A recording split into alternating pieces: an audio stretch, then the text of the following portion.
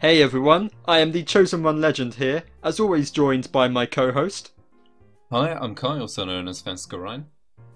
And welcome back to the BunchaJokahs podcast, where we talk gaming news and highlights and releases from the past month, and I feel like that meme of the guy like poking with a stick going, come on, do something, because come on Nintendo or anyone.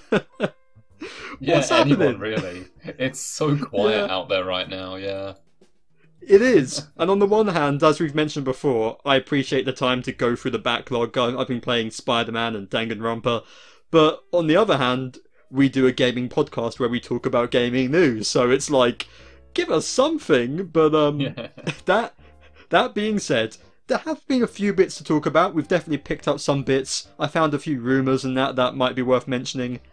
And of course, we always talk about games we've been playing as well. So there's still going to be plenty here. We'll make it work, won't we, Kai? Yeah, I'm sure. We always find a way. We always say it's going to be a short video and it turns out an hour long, so you know how it is.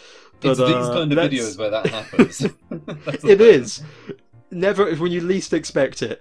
But that being the case, let's get started with our first segment of the podcast. Can't have a podcast without news, baby. Where we go over the news highlights I was able to find. And let's start things off with specifically a me-centric topic. You can tell I'm picking them here. Because we got a release date for Star Wars Outlaws, the sort of rogue game where you sort of play as part of like a criminal syndicate, which is coming out August 30th now. Not too long. And I'm just relieved because, as far as I'm aware, that's the only game I know I'm picking up the rest of this year at the moment. So, Oh, it's wow. like, yay, there's something. I mean, it's very telling, isn't it? That's like the only one, just because... Yeah. Yeah, Wow, interesting state of affairs right now. it is. And like, I mean, the game looks good. There's not really too much I can say about it. Other than that, we did mention back when I talked about it before. It's cool that you're sort of seeing like the criminal syndicates working together, but also trying to sort of form an organisation, and you're gonna put them against each other and whatnot. It all looks like it's gonna be one of those chaotic, pick your own adventure kind of games. And Star Wars content's doing great right now, so I'm all on board for it. But yeah, it's like, hey, I know something that's coming out that I am going to be able to pick up, because otherwise I would have no clue for the rest of the year right now. I don't know if you have anything you know you're picking up, Kai, or not, because it's Just like Rebirth, I think, and like, yeah, the DLC and stuff like that. I think that's it right now, and then apart from that, maybe stuff on the backlog. As for like new stuff, no, nothing. yeah, that's it. So we'll see what else gets released, but before then, we got sort of a leak of sorts on the Sonic the Hedgehog 3 film, because it's been not officially but all but officially confirmed that Shadow the Hedgehog is going to be played by Keanu Reeves. And that's perfect casting, isn't it? Like, I'd never thought of it, but obviously Keanu Reeves, it just gun, right? Gun. Give the man Yeah, a gun. I think there are a couple like iconic celebrities that could do Shadow and kind of give different versions of him, kind of like how, the Jack Black Bowser thing is like that fits perfectly for sort of the Bowser that I would say reminds me from the Mario and Luigi series, for example, or like some of the Yeah, spin-off Mario games. But then there just as definitely. easily could have been some other actor who does a really good impression of mainline Bowser, who's a bit more like, beastie, I guess is the word.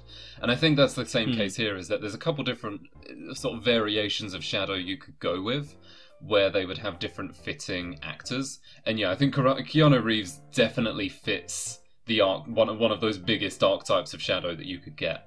Yeah. Sort of a cool, obviously he's going to be like the cool one. Yeah, I think it'll fit, especially depending on how they put Shadow into the film. Yeah, definitely. Sort of that sort of just badass character, basically. Because I know one other fan casting that went around was Hayden Christensen, who of course played Anakin in Star Wars, and I feel like that would have fit well if you were going for like a sort of a mopey edgelord kind of Shadow, in that kind of Yeah, that's sense. what I mean. Keanu Reeves is Yeah. a little less like, what's the, like angsty, I guess. He's a little bit less Yes, angsty, but he's much more that's it. badass, which is kind of that's the Shadow we're going with. Yeah, but he's still like he can do humor as well, I think, especially with a sort of quite dry delivery. I mean, he was in the recent SpongeBob movie. I mean, there's just a random head in a tumbleweed, you know. So he can do comedy moments, and it'll be interesting to see like what they do with Shadow. How much are they going to take him seriously? How much are they going to go into like the whole Maria thing? Of course. Oh God. I still have no clue, and footage was like shown at like some recent event at Comic-Con or something, but we haven't got anything released to the public yet.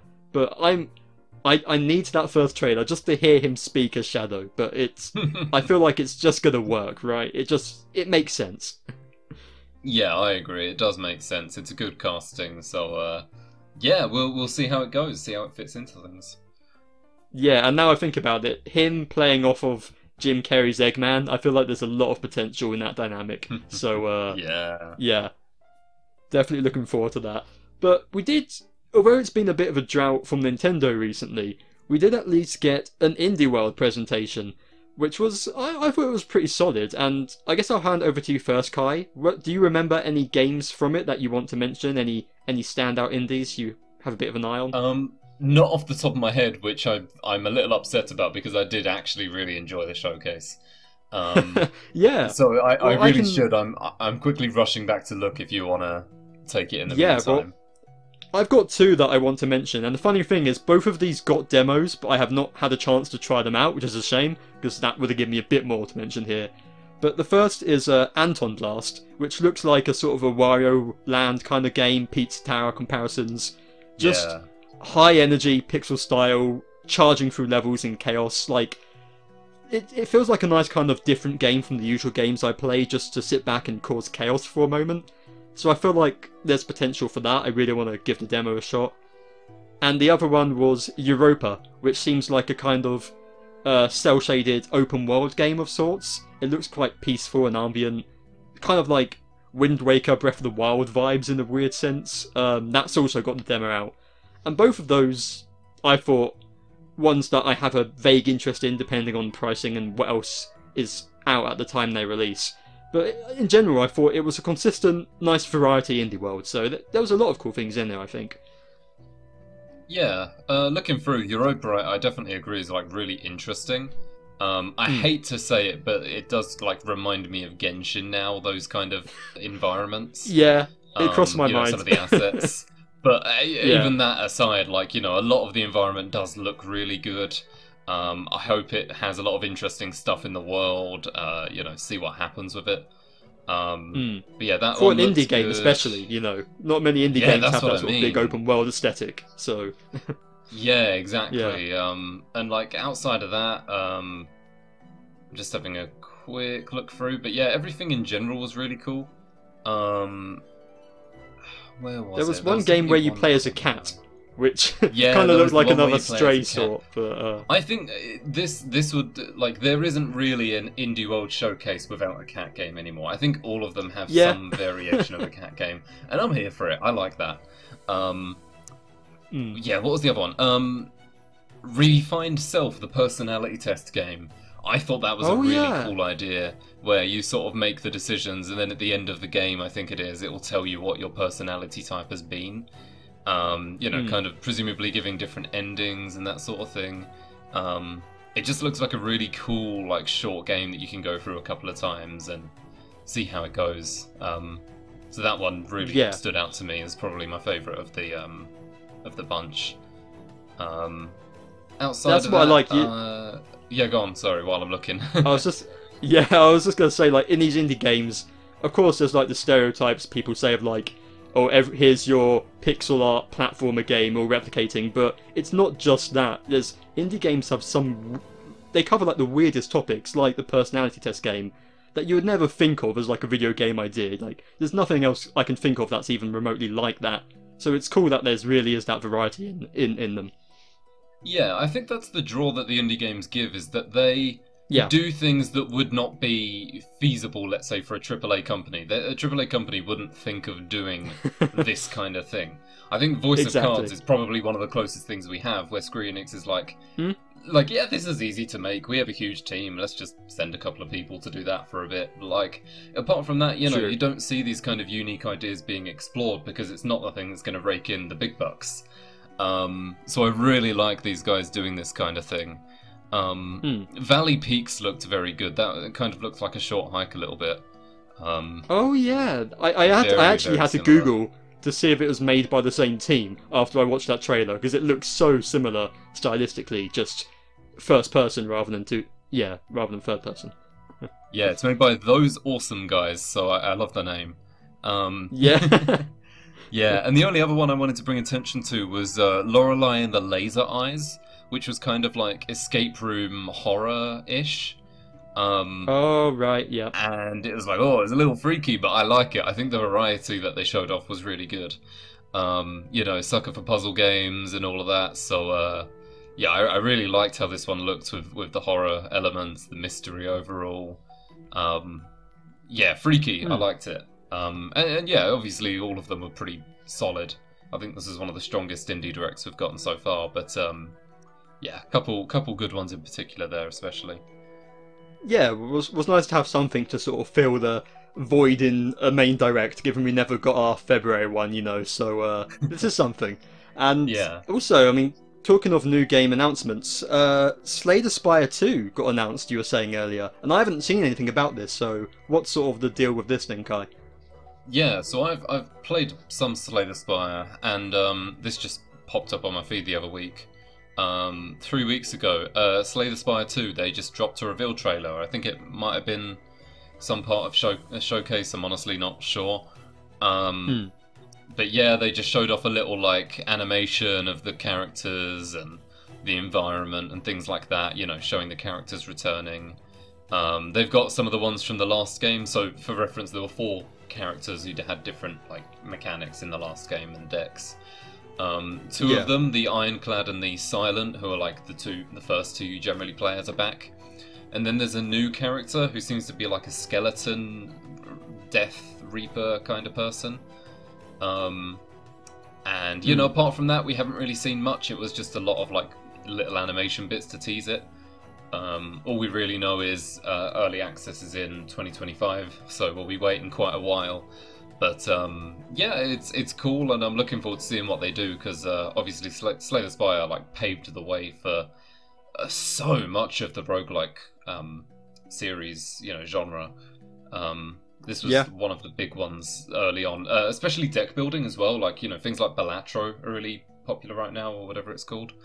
And all of that kind of originates from Slay the Spire's, you know, deck building. So yeah, been really cool to see. Really, really cool. Yeah, definitely one to keep an eye on. And the final bit of news I have here, which is, it's just a rumour, but I just thought this was funny enough or interesting enough maybe, that I had to bring it up, was it seems to have been rumoured that Disney are in some level of preparing for a Kingdom Hearts movie. And it's like the war flashbacks of my Kingdom Hearts playthrough experience are all coming back to me now. I thought it was over. I thought we had a break till Kingdom Hearts 4, but no, and I mean, who knows if this actually will end up being a thing. But I just thought this was fascinating, because if they're making like a theatrical released Kingdom Hearts movie, what would it be? Because there's no way they can make it some spin-off with like 12 lore connections to all the different games and obscure references, because some person's going to go up to the cinema, see a Disney thing and be like, what the f*** is this? Watching it, you know, it's... Alternatively, the 10-year-olds are going to go crazy for it. And the millennials at this point. I mean, God, it's 2024, like, that's the age category, but, yeah, I don't know. I feel like they could work, even if it was incoherent, I feel like people would eat it up. Especially if they did bring in all the Disney characters. I'm sure there's like so many legal things they'd have to handle with that, even though it's Disney making it. But yeah, I don't know. I almost wonder. That would be kind of cool. Yeah, and I don't know if there's any more details in the rumours, and again, if it ever comes to be. But I feel like a recreation of the first game, like a retelling, might be more likely at this point, like as a way to introduce people, because that like it would work as an animated film, you know, and of course with the fact you visit the Disney worlds of Disney running the helm, I'm sure they could animate it and look great. I mean, I'm not sure I want to see like a Disneyfied Sora in the style of like the Tangled and Frozen animation. That might be a little bit cursed. I hope they don't de-anime him too much. But it's fascinating if they can make it work. Like this has potential to be something interesting. But I don't know. I guess we'll see if it ever ends up happening. But in my it's mind, an interesting I'm kind of concept. thinking they animate him like they did for his Smash trailer. Yeah, I think that could fit. That's very possible. I'm kind of thinking as well, like, there's some animation from, like, Kingdom Hearts 3 in some bits where it's clearly not just the gameplay model, but there's, like, a more detailed animated version of him. And I could kind of see, like, that working out here. Yeah, there's definitely stuff they could do, like, you know, if they get, you know, Yoko Shimomura back to do all the music and that. Oh, yeah, I mean, awesome. Exactly, having more compositions based on those. It would be really interesting if they can get it right.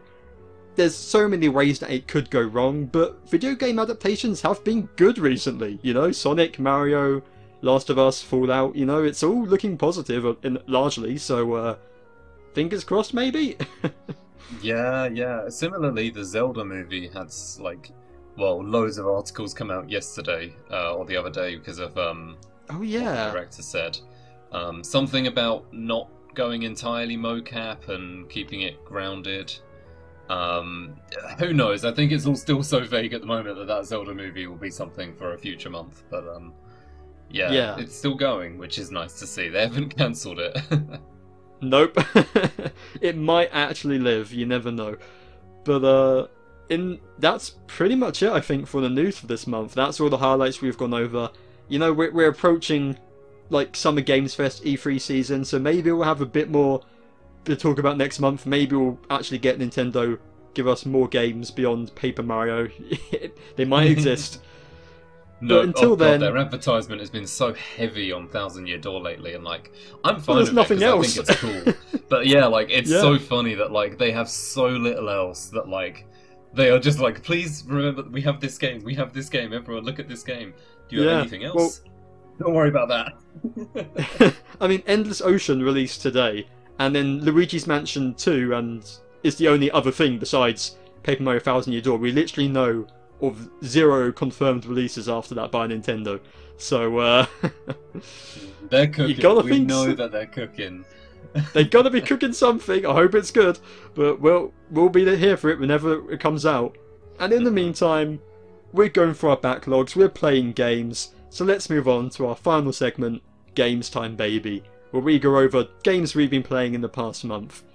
And I do want to start things off quickly here, because last month I talked about Final Fantasy VII Rebirth, but I hadn't actually finished it yet. So now that I've been able to, I kind of want to give some of my final thoughts, like looking back at it as a complete package now. Spoiler free, I shall mention, so it's completely safe. I won't go any story specifics, but I mean, if you want to be completely safe, you can just use the timestamps in the description below and skip ahead. But yeah, I finished it, and I kind of hate to say that I didn't have a great experience with the end of the game, and it kind of put a damper on things.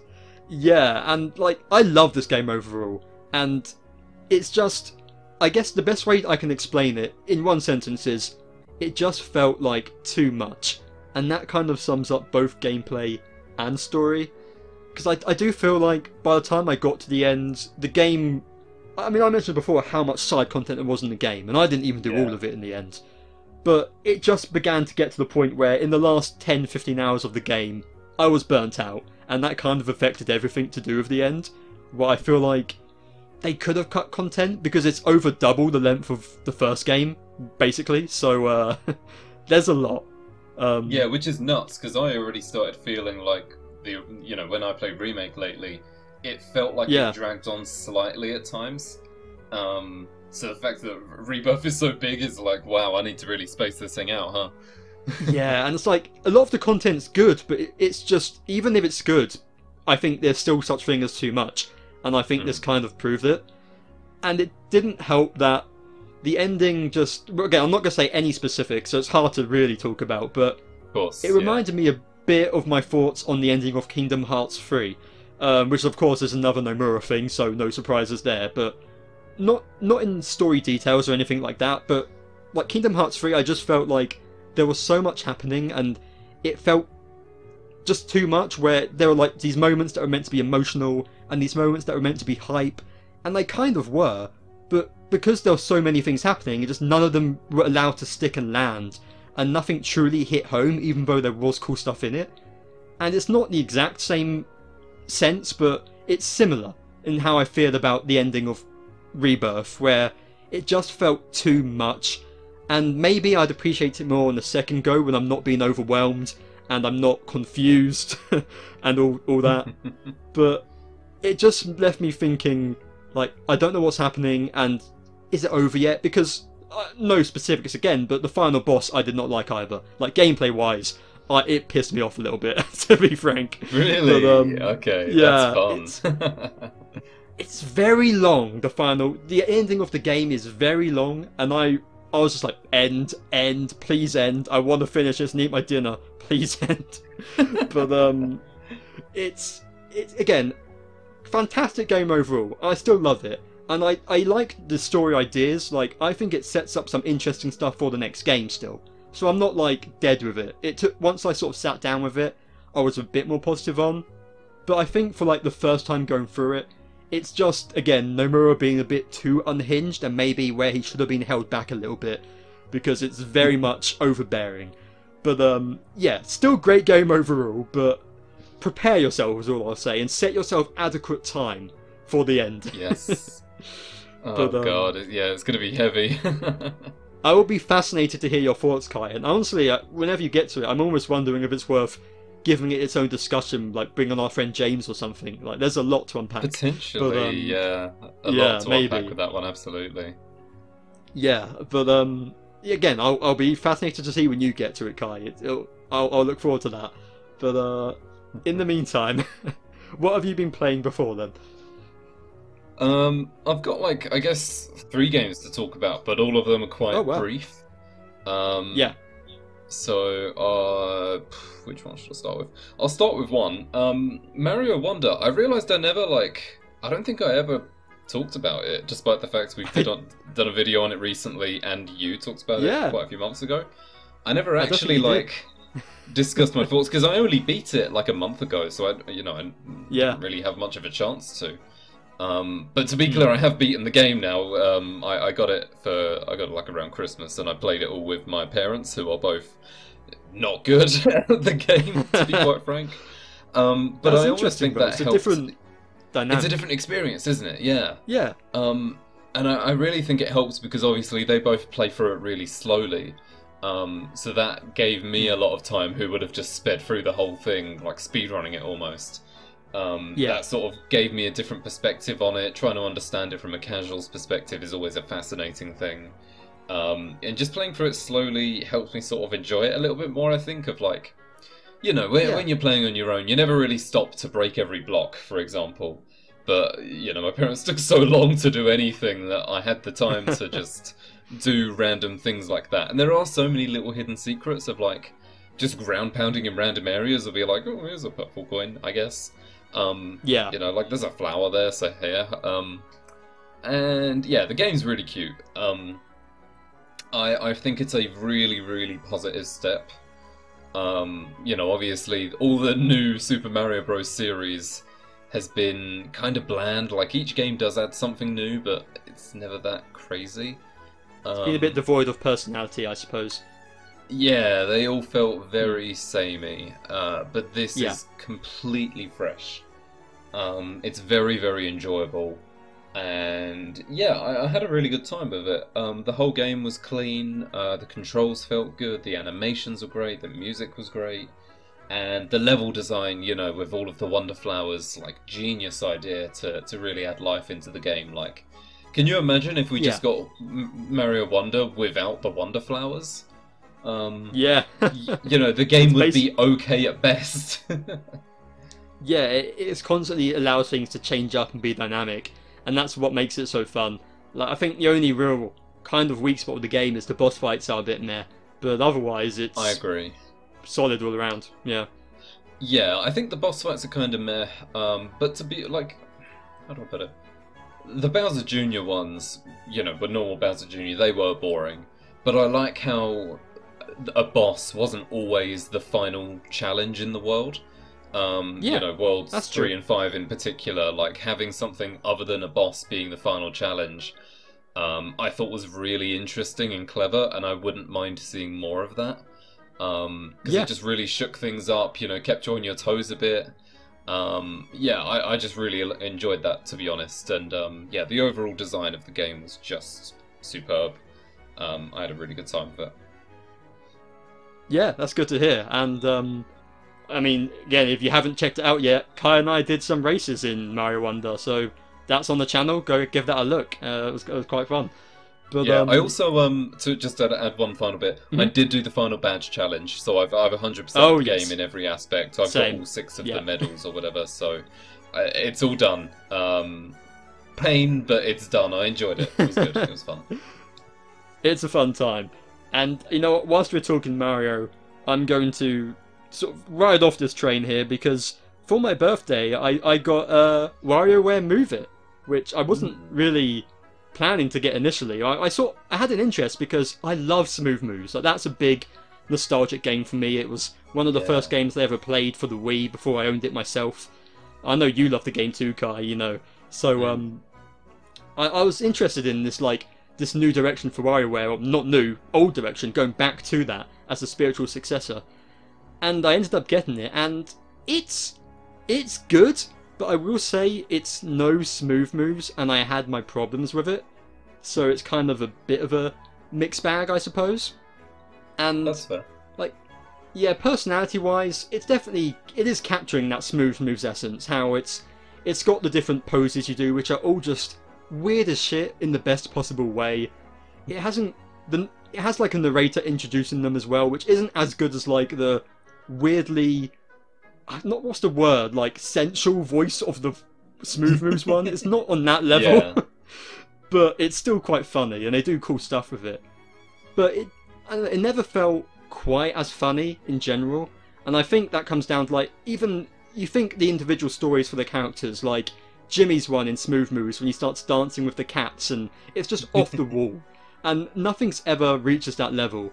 And I'm also not quite a fan of the voice acting they have in it. Like, the voice actors are good, and it works, but I kind of preferred it when it was just like the hey, you know. It's kind of like the people. Sorry, that was amazing. I can never replicate that Jimmy again, but I don't even ask. But but it reminds me of, like, you know, what people say about the new Lego games, where it kind of was funnier when they had to do visual gags without voice acting. It kind of feels a bit like that.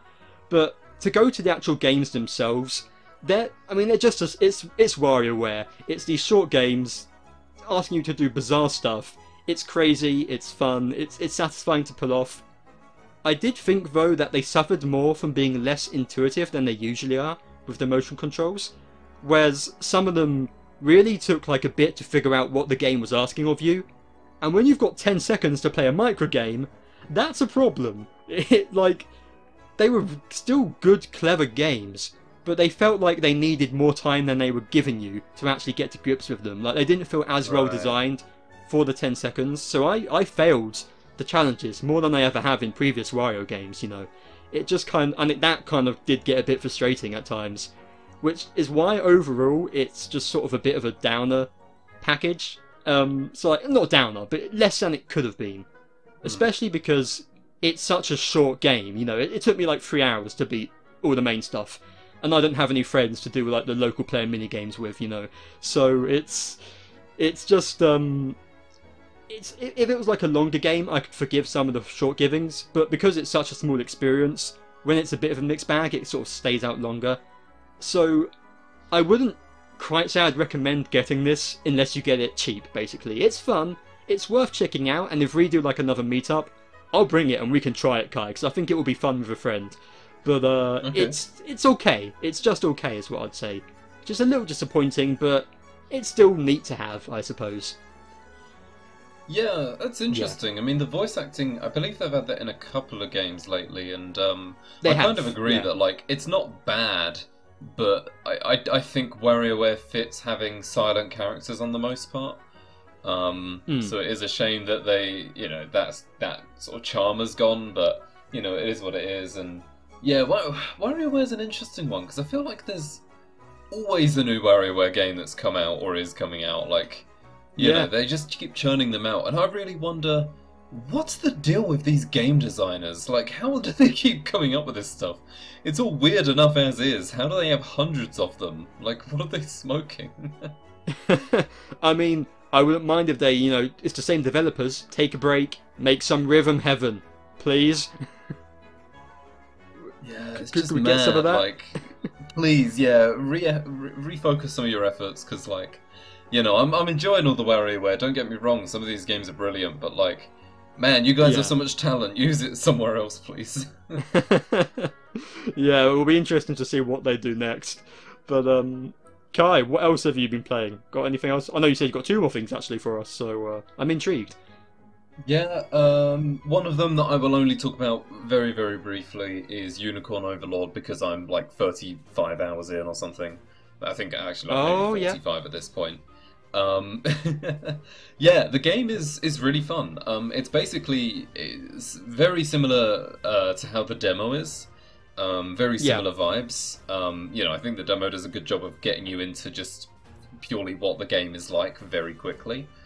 Because as soon as you start exploring the main like piece of land, that is basically the main game started. You're not in tutorial land in an instant. I am about, I believe, halfway through the game, but I could be wrong. I've done about 50% map exploration, which is what I'm going off of. But yeah, the game's really fun. The challenges keep ramping up. I've done everything in the game, including a little bit of grinding, and I'm still barely not under-leveled. It's like difficult in that sense. It gave me that impression just from the demo. I mean, yeah. Yeah, I think the main game maybe balances itself out in a way that it's very difficult to become both over and under-leveled. Right. So me trying to get ahead isn't working, and it's like, damn, let me grind. But yeah, it's really fun. You know, recruiting, like, I think I've got like 50 odd characters at this point. It's crazy. And you know, being only halfway through the game makes it even more nuts. The story is still quite like basic. You know, it's all very, very standard stuff. Plot you can kind of see coming. Tropey, I suppose, maybe. Yeah, it's very standard, but regardless, it is still good. You know, just because it's expected, I wouldn't say it's necessarily a bad plot. You know, they bring in a lot of like tropes and ideas that, you know, you can kind of just enjoy. They're not anything on the level that you're going to be going crazy over them, but you can still go away from it going, you know what, that was a fun story. So that's good, music's good, the battling's really fun, so it's just been a really good one to sort of chill with. You know, I think a lot of people would look at that and go, what do you mean you're chilling with that game? There's so many numbers. But yeah, I just like to relax with it, so yeah, I will add final thoughts when I've completed the game, but so far, it's just been a good time, to be honest. It's just been fun, simple as that. Yeah, I'm glad to hear it. I like the demo, and if I get a chance in the backlog, I might slot it in somewhere. Maybe I should get to Triangle Strategy first, but you know. Yes, play it first. Do you want me to cover the last one, or...? Yeah, go. I haven't got anything else, so go for it. Sure. Well, it's tabs. Totally accurate battle simulator, because I've had this for a couple of months and I've not talked about it. Yeah. Yeah, I've had it for a few months now, and I was like, it's in the... I think it was in like the Easter sale or something, so I picked it up there for half price, maybe. Can't remember. Yeah. I might have just picked it up because I felt like it. I really can't remember. But yeah, I was like, you know what? I feel like playing tabs. Let me buy tabs. Because I've seen it for years and it looks really fun. So I thought, yeah, let's give it a go. I've played through all of the campaigns now and everything, and Yeah, it's just fun. I mean, of course you've seen it, Matt, and like it's just a really fun time. You know, the characters are goofy, but there is sort of some genuine strategy in there too, which is quite nice. It's kind of like, you know, mixing that strategy with a lot of chaos. So I just feel like there's a lot of fun there. You know, multiplayer is a good time. The campaign is a good time. There's a lot of support for custom character creation. Like I haven't even shown you this, Matt, but you can make your own characters, your own units.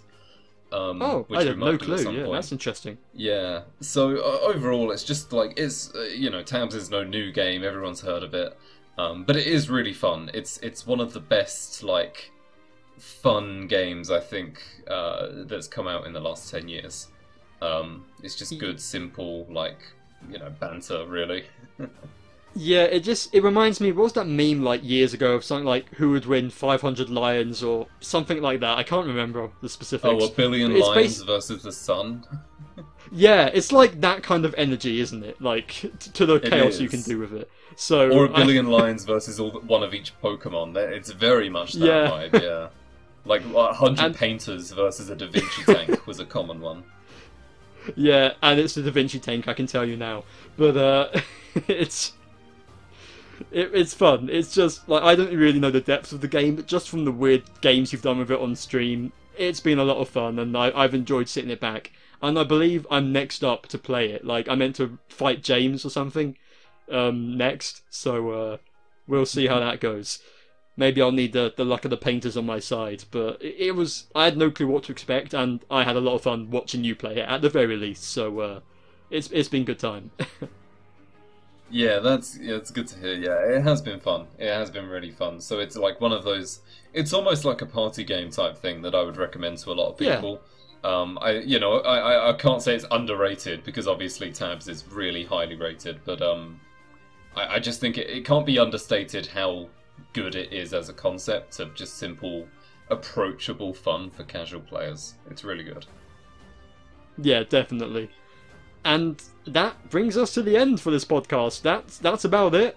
So thank you so much for watching us as we managed to at least, get 37 minutes out of this month. Who knows what we'll get out of next month, but you can find it all here on BunchaJokahs, either on YouTube or audio-only versions on Spotify and podcasting sites, all under the name BunchaJokahs. But Kai, where else can people find your content at? They can find me at twitch.tv/Fascurreyn, currently playing through the Forsaken Maiden, Voice of Cards. Yeah, fun times. And some tabs from time to time, except don't come and ask to be a tryhard, because we've already gotten enough of those. It's the Twitch curse every time. But absolutely check it out. There is a link in the description below to that. And as well, a link to our friend Samm, who's our graphic designer, makes our thumbnail and logos. We might even get him to play Trine 3 with us after all these years. You never know. We're working on it. We'll have to force him. But we'll have to actually, we'll have to confiscate his Kit Kats or something. Confiscate his architecture, maybe. But we'll make it happen. And until then, we'll see you guys in the next video. Goodbye. Goodbye.